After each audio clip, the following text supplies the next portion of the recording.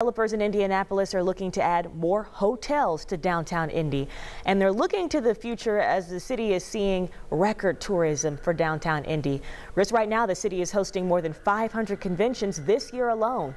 So the tourism is great for the city, but there's also a need to have enough rooms for those guests to stay.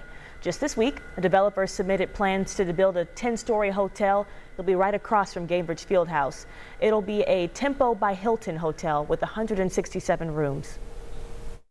We have heard feedback directly from conventions that convene regularly in the city that in order for them to remain in Indianapolis, we need to grow our hotel product. So the future building will sit on the corner of Penn Street and Maryland, which is currently a parking lot right now, but it should be done by year 2026.